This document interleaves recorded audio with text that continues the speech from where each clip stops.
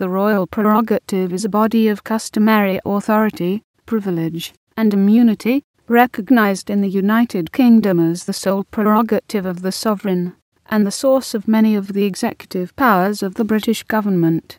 Prerogative powers were formerly exercised by the monarch acting on his or her own initiative.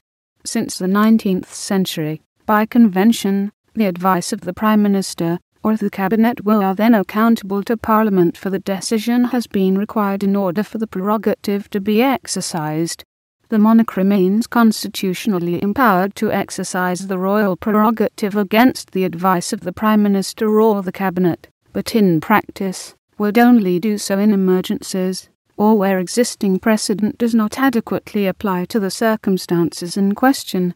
Today the royal prerogative is available in the conduct of the government of the United Kingdom, including foreign affairs, defence, and national security.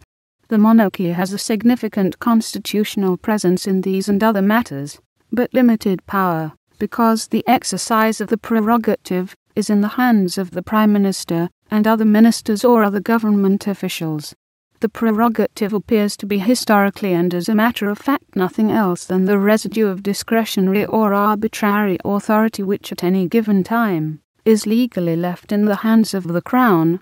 The prerogative is the name of the remaining portion of the Crown's original authority. Every act which the executive government can lawfully do without the authority of an Act of Parliament is done in virtue of the prerogative. By the word prerogative we usually understand that special preeminence which the king hath over and above all other persons, and out of the ordinary course of common law, in right of his regal dignity, it can only be applied to those rights and capacities which the king enjoys alone, in contradiction to others, and not to those which he enjoys in common with any of his subjects. Dicey's opinion that any action of governance by the monarch beyond statute is under the prerogative diverges from Blackstone's, that the prerogative simply covers those actions that no other person or body in the United Kingdom can undertake, such as the dissolution of Parliament. Case law exists to support both views. Blackstone's notion of the prerogative being the powers of an exclusive nature was favoured by Lord Palmer in the Decisa Royal Hotel case of 1920, but some difficulty with it was expressed by Lord Reed in the Balmoral case of 1965. A clear distinction has not been necessary in the relevant cases, and the courts may never need to settle the question as few cases deal directly with the prerogative itself. The royal prerogative originated as the personal power of the monarch. From the 13th century in England, as in France, the monarch was all-powerful, but this absolute power was checked by the recrudescence of feudal turbulence in the 14th and 15th centuries. An early attempt to define the royal prerogative was stated by Richard II's judges in 1387. During the 16th century, this turbulence began to recede, and the monarch became truly independent. Under Henry V and his successors, the king was the head of the Protestant English Church, and therefore not answerable to the clergy. The rise of Parliament in this period, however, was problematic.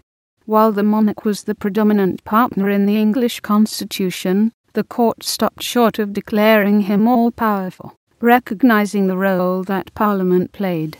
In Ferrer's case, Henry recognized this, noting that he was far more powerful with the consent of Parliament than without.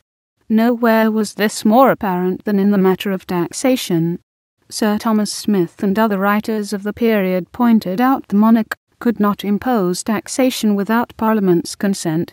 At the same time, Henry and his descendants normally followed the will of the courts, despite the fact they were theoretically not bound by judges. William Holdsworth infers that by regularly asking the legal officers of the Crown and judiciary for legal advice and consent, Henry recognized the need for a stable government to follow the law. He also contends that the view that the law is supreme over all was the view of all the leading lawyers and statesmen and publicists of the Tudor period. It was accepted that while the king had unfettered discretion, he was limited in areas where the courts had imposed conditions on the use of the prerogative, or where he had chosen to do so.